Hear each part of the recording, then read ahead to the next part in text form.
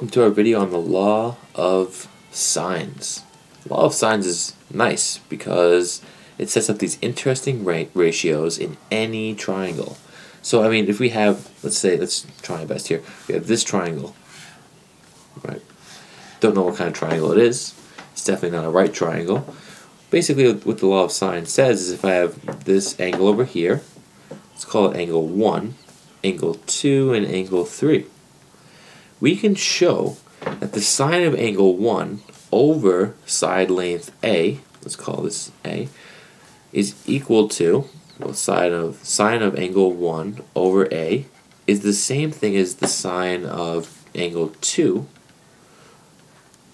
over side length B, which is the same thing as, and it keeps going, the sine of angle 3 over C. And I'll call this C.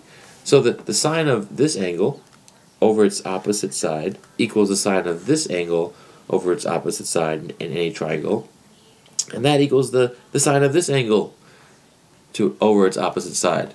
Or the reverse. We could say A over the sine of angle 1, that ratio equals B, or fraction, equals B over the sine of angle 2, equals C over the sine of angle 3. Cool. And let's look at where that comes from, because memorizing this won't help you, right? It might help you for tomorrow if you have a test, but it will not stay with you. You'll forget it. And also, you won't appreciate what's going on here, and you'll be bored, and you'll just be memorizing facts, and that's just no fun. So where does all this come from? Well, let's draw another triangle.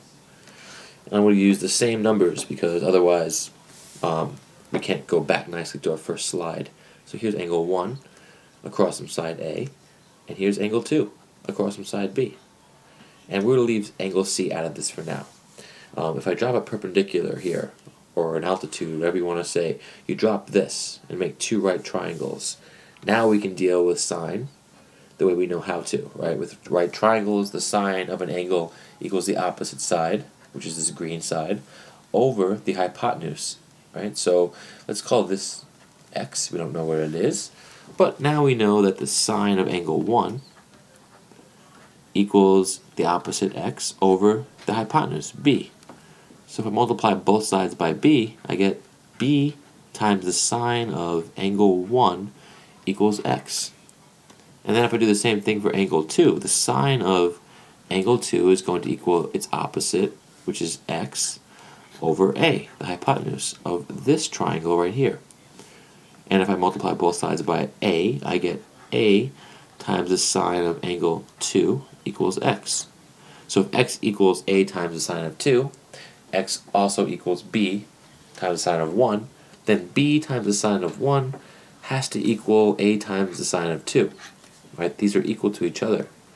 And we can write that as this, b, side b, times the sine of angle 1 equals side a times the sine of angle 2.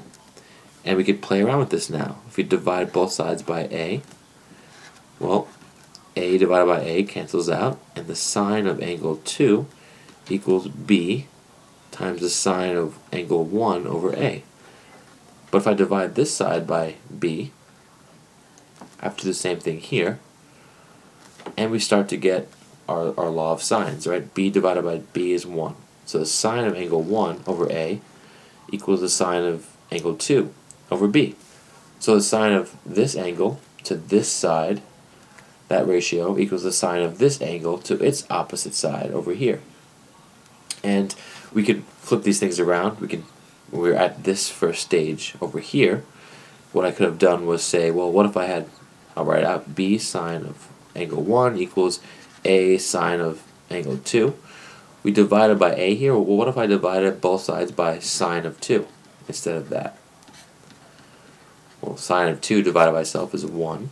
So now we have b sine of 1 over sine of 2 equals a. If I divide this side by the sine of 1 and that side by the sine of 1, I get b over the sine of 2 equals a over the sine of 1, which is the same thing here, but I just flip the sides of the a's and the b's, and we have reciprocals. But the reciprocals do work. What about, I mentioned a third angle, right? This over here. What do we do with this angle 3 and side C? Does it equal all this stuff? Well, yes, the law of sine says it does work. Let's show how that works. We'll make some room over here. And everything we do here is the same idea as what we just did before, only we're dealing with another angle inside. So anyway, here's what we do. And I feel like I should erase, I guess I have to erase the whole thing. Let me just make a new triangle.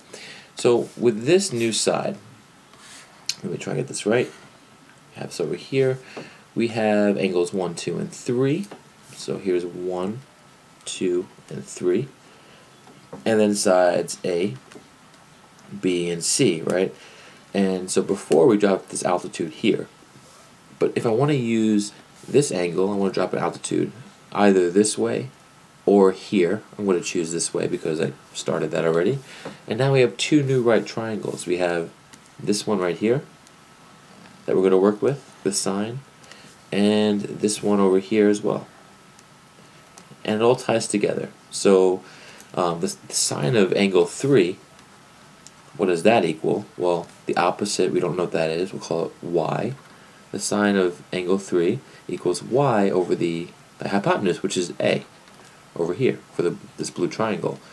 And same techniques as before, a times the sine of angle 3 equals y, and then sine of angle 1 equals y over c, because the opposite over the hypotenuse there.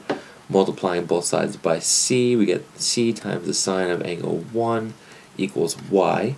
And now these two are equal, right? Y equals c times the sine of 1, and y equals a times the sine of 3. So a times the sine of 3 equals c times the sine of 1. Well, now we can just do similar manipulations as before. We divide both sides by a and by c. Let's do it at once. Divided by a and divided by c. That cancels out. C's cancel out. So we get the sine of, and I don't know if we can see this, the sine of angle 3 over its opposite side, c, equals the sine of angle 1 over its opposite side, a. And we said before that the sine of angle 1 over a equals the sine of angle 2 over its opposite side, b. So if these two equal each other, and these two equal each other, by the transitive property, they all equal each other. So the sine of angle 2 over its opposite side, b, equals the sine of angle 1 over its opposite side, a, which equals the sine of angle 3 over its opposite side, c. And again, it's just saying that if I take the sine of this angle to its opposite side, it equals the sine of this angle to its opposite side, which equals the sine of this angle to the ratio of its opposite side. That's a really useful relationship, especially when we didn't even know in the beginning what kind of a triangle this was.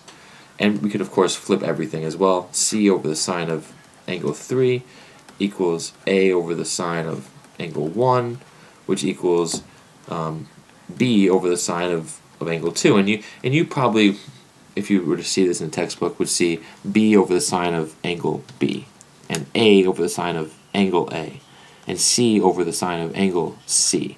And we could have done that in our diagram. We could have said, well, this is angle c, this is angle a, and that's angle b. I didn't want to mess that up. If I use too many a's and b's and c's, I get lost in my own work.